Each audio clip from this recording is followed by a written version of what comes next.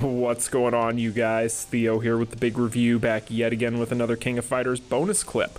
So today's video is just going to be a little bonus video that I'm going to do on the aside from my normal video upload for the day, which was my Q&A today. So that video should be up at the time of you guys seeing this, so make sure you check that one out. Link should be in the description. But basically, if you are not a part of my Discord, I like to give myself little personal challenges, for better or for worse. Things that are probably a little bit crazy, but hey, you know what? I'm not necessarily the most mentally stable person in the world, so hey, that works out. But when it comes to this challenge, it's kind of akin to what I had done with the flock of geese, the gaggle of geese, or whatever you want to call it, challenge that I had given myself a little while back against the Immortals, which if you had not seen that video, check it out. Link will be in the description. It's pretty entertaining. But basically, what I had challenged myself to this time around was to hit 1 billion damage against Guild Rate Hard Omega Rugal using SS Kyo SOLO. And while it was not the easiest thing in the world, it took me quite a few tries. I'm not gonna lie, I've been doing this for hours on end, for days on end, and yeah, my thumbs hurt. But it was all worth it because I have finally achieved my ultimate goal of hitting 1 billion damage solo using SS Kyo. Now, why did I do this, you might ask? Why would I put myself through this? What kind of prize is waiting for me at the end of this glorious tunnel of challenge and thumb tapping that I have subjected myself to? Well, the short answer is there's absolutely nothing in it for me, and really all I get out of it is making this video that will be relevant for 24 hours, and then you guys will forget about it, and I'll forget about it, and then I just wasted hours of my life on this game that I'll never get back. But it doesn't matter because I hit it, I did it. We are going to be seeing that in this clip here, but I will have my build for my Kyo at the end of this video. If you guys are wondering about any type of strats or any type of kind of decision making that I make when I'm doing these types of runs with SS Kyo SOLO, I have a video on that very topic. I pretty much break this down, each difficulty, whether it's hard, expert, or lunatic, running Kyo SOLO, and I break down the different strategies that I have found in order to maximize my overall DPS. If you guys are wondering about stone combinations and things of that nature, you can check out my video from yesterday. Link will also be in the description. I've pretty much run Kyo through his paces and run him through the entire list of things that I could possibly think of at this point, and I'm pretty sure that I have covered him inside and out. So for those of you who have any questions on SS Kyo as far as his performance across PvE, chances are I have a video on it here on the channel. But I wanted to go ahead and leave this here for you guys in case you're wondering. All the strategies, all the tips, all the tricks that I gave you guys in those videos I just spoke of, I did utilize in this run. I haven't really changed much of anything. All I'm really doing at this point is just trying to best my own personal numbers and trying to get the RNG to work with me for 5 minutes at a time so that I can get through these. But don't go into this thinking you're just going to be able to easily get through this and do this type of thing. This took quite a bit of effort, especially considering the fact I am not on an emulator, I am not on a PC, I don't have a remote, I don't have any of these things, I don't use macros, none of that stuff. I just am using a phone.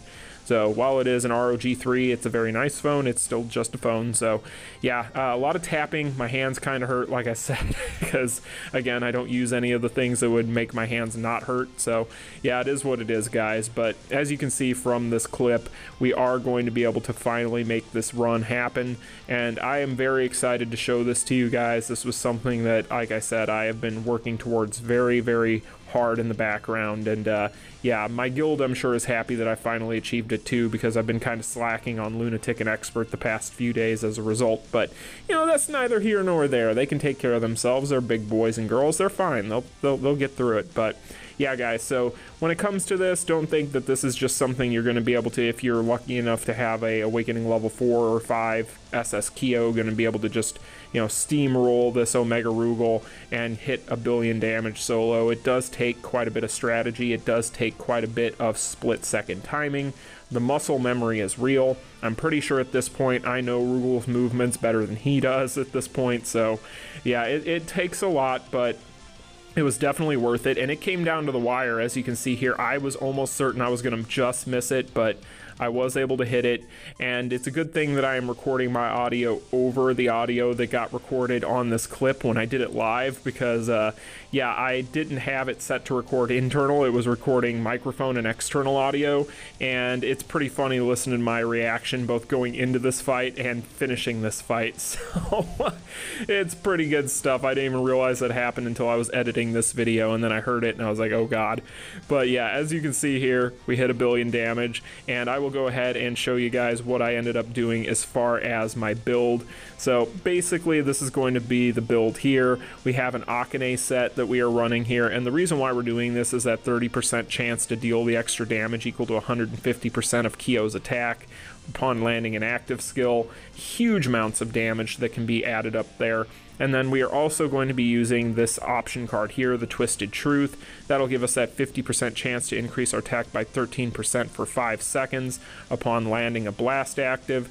So that's very nice with that S1. And then we are using this Gintama collab card. I really like this as a cooldown reduction option. However, there are plenty out there that you guys can choose from as far as this is concerned. It really doesn't matter, and it's not necessary. Neither of the option cards are really necessary. You can go with any cooldown reduction option card and you will get the same amount of mileage out of them more than likely. It might take you a little bit more split-second timing and a little bit less room for error, just because you're not getting that little bit extra damage that accumulates over the course of the battle with that Gintama option, but it is what it is. As far as my imprint stones, I'm using a Volume 2 Circle Stone, a Volume 2 Square Stone, and then a Volume 1 Hexagon Stone. If you guys did not see the stone talk that we did yesterday, I broke all these down and did damage comparisons for all these. So in case you guys are wondering why I'm choosing this imprint stones I'm choosing, then you'll be able to get the answers to all those questions in that video. But yeah guys, that is pretty much it as far as this build. You can use any card set really that's worth its weight here. Honestly, the one that I recommend quite highly is going to be the City of Darkness, or conversely you can use the Gears of Fate set, which is also extremely good. Either one of them is going to be great because they're effectively the same set. So if you want to use that instead, go right ahead. It is going to require a little bit more RNG than it would with the Akane, even though, because you need to make sure that you're hitting that effect quite often throughout that fight. So you might cost you some more hours of your life to try and hit these numbers, but it is useful. And then Leah is also useful. You can use Leah if you want, but I am still of the opinion that Akane is just the be-all end-all for this type of run using Kyo, but your mileage may vary. It just depends on what you have available. This is an interesting bug here. Interesting. Huh. The visual glitches on these cards recently is pretty impressive. But anyway guys, that is the video. I just wanted to bring that to all of you and show you that run to show you that it was possible. Anyway, I will see you guys in tomorrow's video. I hope you enjoyed this one. Peace.